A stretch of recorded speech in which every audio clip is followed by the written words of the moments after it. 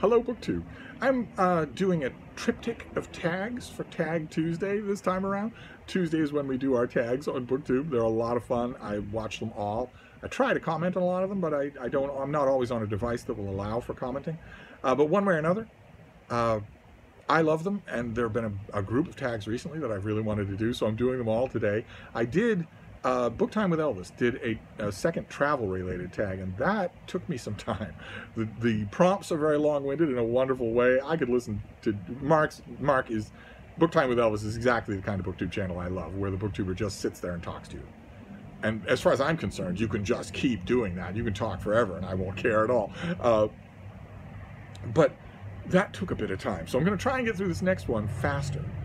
And this is, believe it or not, I'm doing the Faulkner in August tag. Which I saw on Brian at Bookish's channel, because there's a whole bunch of misguided booktubers who are reading Faulkner in August. I don't know where their parish priest went wrong, but nevertheless, they're all voluntarily doing it. They're all voluntarily sinking themselves into the works of William Faulkner in August. And I saw it on Brian's channel, which had, he's terrific to listen to on Faulkner. I begrudge saying it, but I will. And also his video had great commentary from his dog Ike. So I'll leave a link to his video down below. That's where I saw this. And the tags, the prompts are all Faulkner related, just so that you can be prepared for that. Let's see here. First prompt is Yoknapatawpha County, which is the fictional county where Faulkner sets all of his drivel. What county do you live in, and what does its name mean? I live in Suffolk County, which was established in 1643. And as far as I know, the name is just an echo of Suffolk in England. I don't think it's the Duke of Suffolk. I think it's just Suffolk in England. I just think it's a place name echo. You see plenty of those all throughout New England. Prompt number, the next prompt, the first one is numbered 3, the next one is numbered 1. We'll just list the numbers. Okay. Faulkner people. Prompt number 1, Benjy from The Sound and the Fury is the ultimate unreliable narrator. Name another. Here I want to, hold on to yourselves here, don't get used to this, but here I want to sort of agree with Brian. Benjy is not, I mean, he is an unreliable narrator, but not in the sense of lying. Benjy never lies. He is simple in that sense. I would almost agree with my known arch nemesis Brian at Bookish that we might want to come up with a different word. Although the example that I'm going to give is the same thing, a narrator who is not intentionally trying to mislead you about anything. And that narrator is the character John Shirting in a novel by M. Henderson Ellis called Keeping Bedlam at Bay in the Prague Cafe, which is in part about a worker in a giant Starbucks-style cafe combine chain who has delusions about what the chain is doing in the world and what he's doing in the chain. I don't know if the book is still in print. It came out about 7 years ago. It's a hoot. Just wonderful. I have it here. This is what it looked like in America. Keeping Bedlam at Bay in the Prague Cafe. I never got a finished copy of this thing. I don't think I ever saw any reviews of it, but I wholeheartedly recommend it. It's a hoot. An absolute hoot. Especially, it's not, the correspondence is not exactly one-to-one, but those of you that love the Confederacy of Dunces are almost certainly going to love this book. You're certainly going to recognize it as some sort of literary descendant of Confederacy of Dunces. And it might also answer the question in your mind, where are the other books like that? This is a book very like that, very witty. It's very well done. Prompt number 4, As I Lay Dying. Tell us about a book that draws on death or bereavement. I have another prop. I'm almost a regular booktuber here. Is this thing. It's fairly recent. It's Notes on Grief by Chimamanda Ngozi Adichie. This is a book about the pandemic and about the death of her father. And it borders on bathos a couple of times, not a very big thing. Grief books, whether it's C.S. Lewis or anybody else, the danger they run is that they come close to the border of bathos, and that can be a little embarrassing to read. This skirts away from that danger most of the time. And there are some insights here on grief, on the grieving process, on the ways that this author universalizes her own personal grief into a larger phenomenon that are wonderful. I was gripped the whole time, genuinely moved and gripped the whole time in a way that this author's fiction has never done for me at all.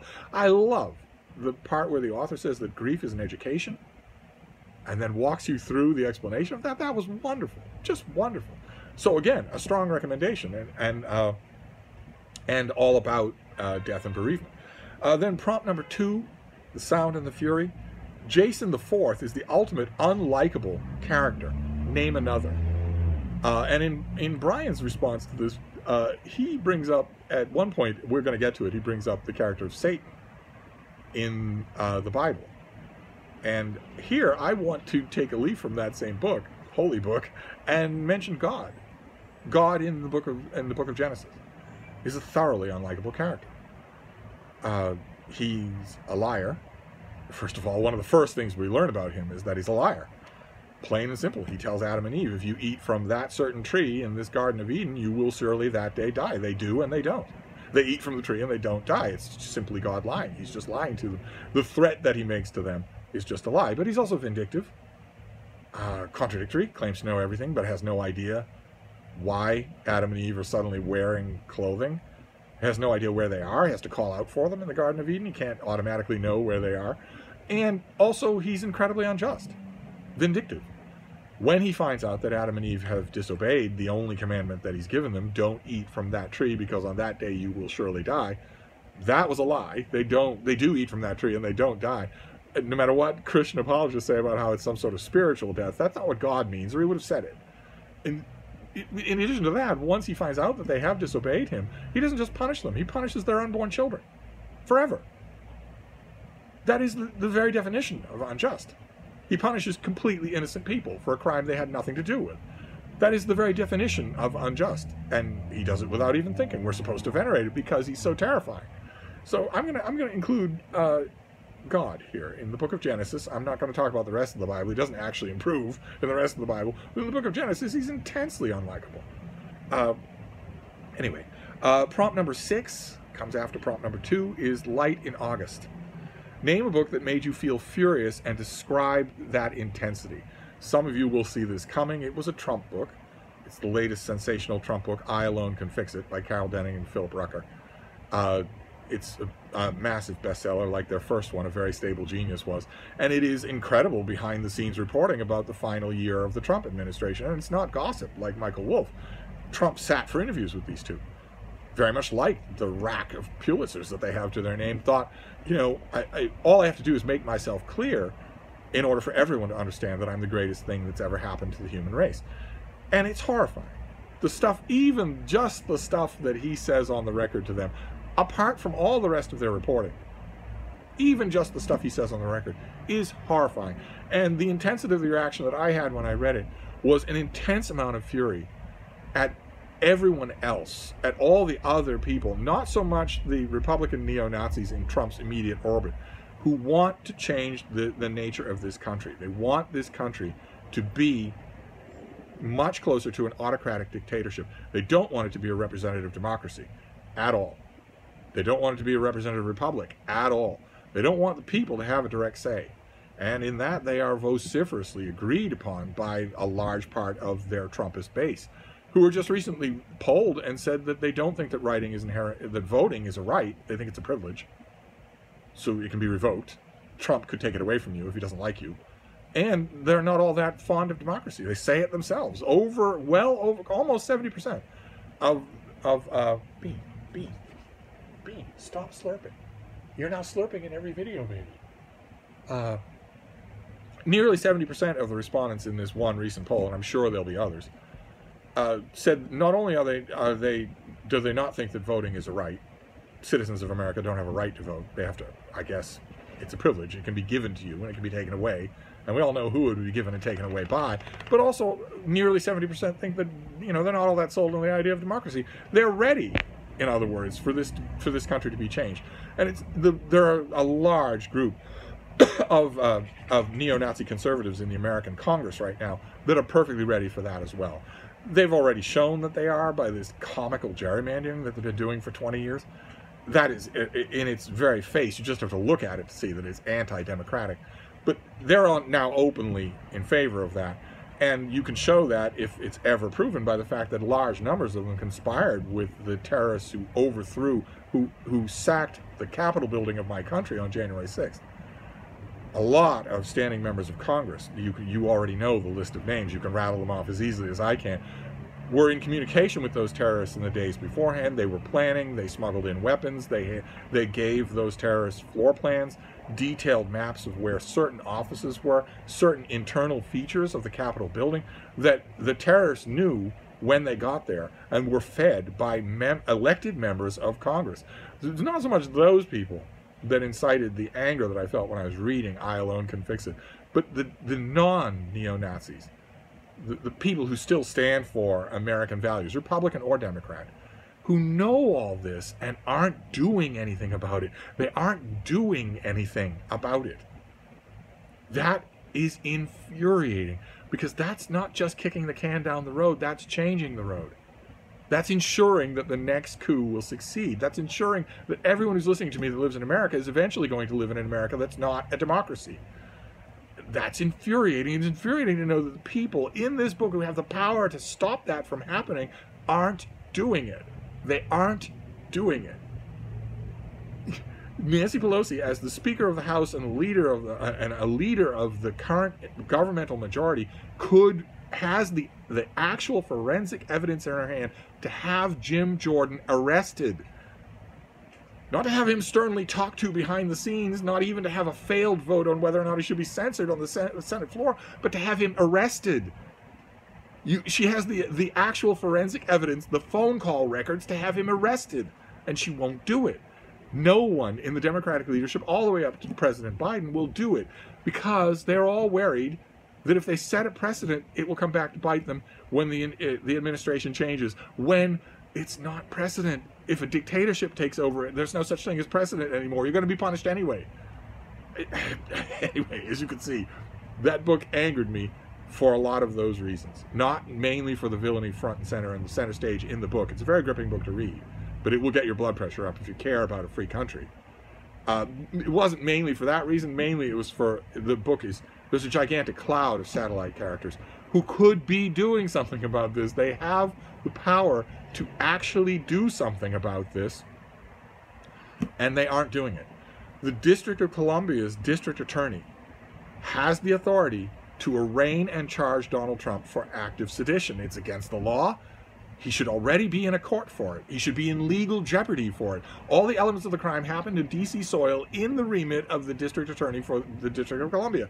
That DA, there is no law that says that DA has to file these things upward to the DOJ, to the Department of Justice. There's no law that says that. In fact, there are laws that say that that's not true. The district attorney for the District of Columbia has the obligation, the legal obligation, to act on a crime committed in their jurisdiction. Donald Trump committed a crime on camera in their jurisdiction. No action has been taken. And in 2022, and then especially in 2024, any chance of action being taken will disappear forever. So those parts of that book really angered me. We'll just move on from there. The next prompt is 4A. 4A. Faulkner people. It's all a puzzle, isn't it? It's all a cryptogram. It doesn't have to be good literature. It doesn't have to be convincingly done or well written. It doesn't matter that it's maudlin and sloppy claptrap, as long as it's a puzzle. Anyway, prompt 4A is: Absalom was the son of David, King David, that's King David to you, okay, who rebelled against his father. Name a rebellious biblical character. And here, to stick with the theme, I would mention the serpent in the book of Genesis, who I might add is not Satan. That is later Christian mythology. The serpent is just the serpent, and as far as we know, is just a serpent, is not even a humanoid character. It's just a talking animal, in other words. This is an etiology. The part of the story of Genesis is a codified myth about why snakes don't have legs. One way or another, in the broader Christian mythology, Satan is the answer here that Brian at Bookish gives. Excuse me. Satan is the quintessential rebel, and it gets his day in court in Milton's Paradise Lost. But I would argue that that character, some amalgamation of that character, whether it's the serpent at the beginning, the serpent at the beginning is the only person. The serpent in the book of Genesis is the only character who does not lie. God lies to Adam and Eve. Adam and Eve lie to God. Eve lies about Adam to Adam. There's a whole bunch of lying done all around in the book of Genesis. The serpent is the only character who tells the truth. says, you know, God has warned you not to eat of this tree or you'll surely die, but he's lying. You won't die. And they do eat from the tree and they don't die. And Satan later rebels because he doesn't like the fact that Jesus is being given priority over the angels that were there before he was.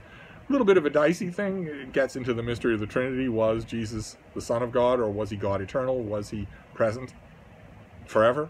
Did he predate the angels, or is he being given special treatment, or whatever? But I'm going to agree with Brian here and choose Satan. And then prompt number 5, coming after 4A, is, what is your favorite Faulkner novel and why? They all stink, because they're all self-pitying and maudlin. All the prose is sloppy, all the prose is overheated, all the narrative structures slop all over the place and go nowhere. They are all quintessential, self-pitying, navel-gazing, nobody understands the trouble I've seen, dude bro lit. They are hallmark, quintessential dude bro lit. And as a result, they all stink.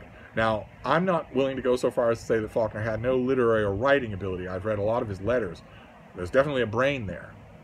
But the books are all the Crimea River effluvia of a helpless alcoholic. So they all stink. They're all worthless. If you're an American, you have to read Absalom, or A Light in August, but you don't have to like them, okay? You certainly don't have to praise them. Or devote a whole month to them and reading through them, rooting through the mud of the forest, try and find some malformed little truffle. And prompt number 7 is extra credit. What was Faulkner's nanny's name, and why is that significant? Who cares what his nanny's name was, and it's not significant. It doesn't salvage his books. And that's the only way that it could possibly be significant. I don't care about this one loser southerner's struggles with endemic racism. I don't care about him at all. The only reason that I could be induced to care about him is if his books were any good, and they aren't. So I don't care about any of the misnumbered incunabula of his private life, okay? If you have to become an ite, if you have to become a Hemingway-ite, a Faulkner-ite, a Franzen-ite, if you have to become an ite in order to like the author's work, then the author's work is worthless. The author's work is worthless. Seems like an odd and yet oddly appropriate way for me to end Faulkner August tag. So I'm going to end the Faulkner August tag here and leave this be. But I will be back. Thank you, BookTube.